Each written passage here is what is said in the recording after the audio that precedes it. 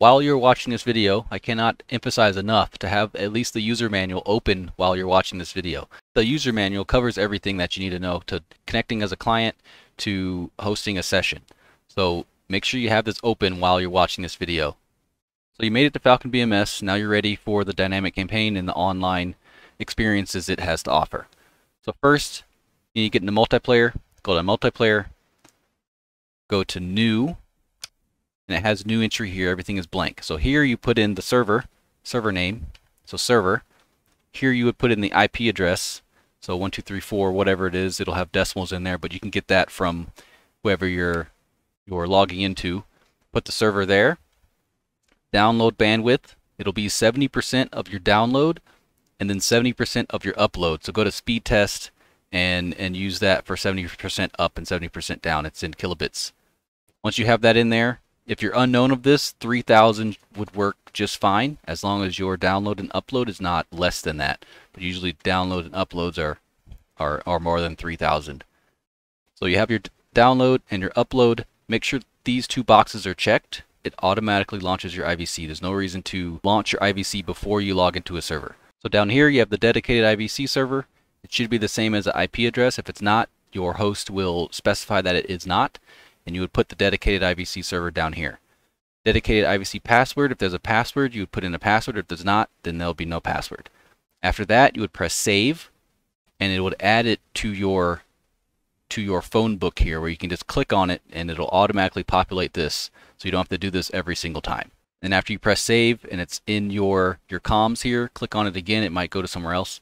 So click on that saved server again and then press connect.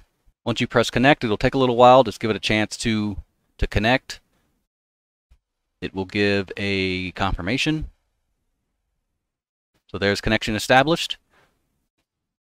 So once you have connection established, there are different ways to get into multiplayer. Instant action is, we don't really use it as much. Dogfight is the dogfight mode.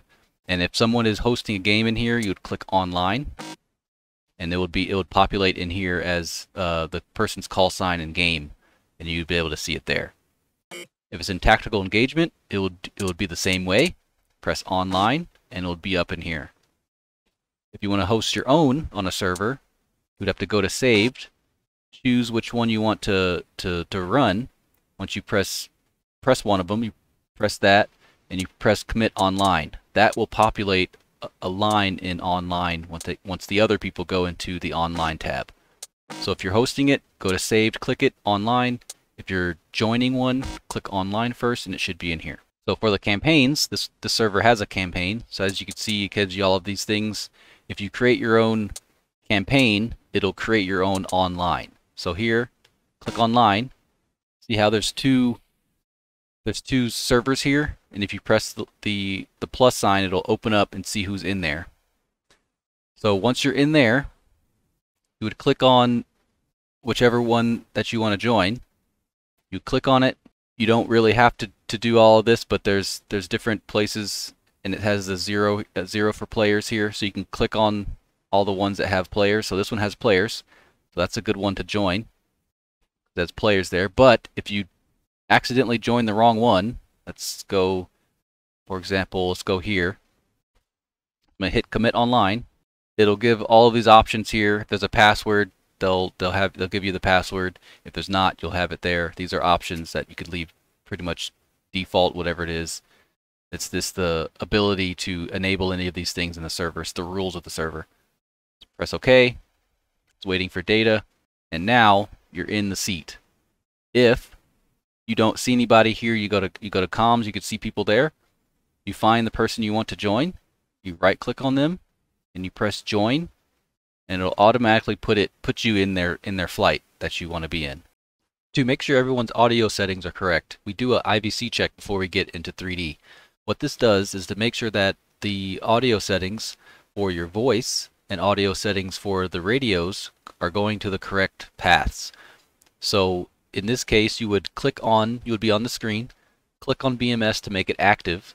Once it's active, you would press F1 and say your call sign and IVC check. So like Falcon 4.1 IVC check. And it would go in order from 1, 2, 3, and 4. and it'll go to the next flight, and so on and so forth. If you have problems with your voice, either your wingman can't hear you or you can't hear someone else, you go down here to your taskbar, open up the IVC client. Now you can see that the IVC client is running, and you notice down here that nothing's correct. So you go down to sound devices, make sure your capture device is correct and your playback device is correct. If it's not correct, go ahead and click Force Local Control. Wait a couple seconds. It'll disconnect from the server, and it'll allow you to change your settings. So go ahead and change your settings to whatever is correct. Go ahead and hit Connect, and then uncheck Force Local Control, and that'll get you back in the server, and you could try it again. It'll go all gray and you can't show it anymore. Now you could try your IVC check again. If it still doesn't work, go ahead and log out of BMS. Make sure to close your IVC client and launch it all again, and then make sure that your sound devices are correct.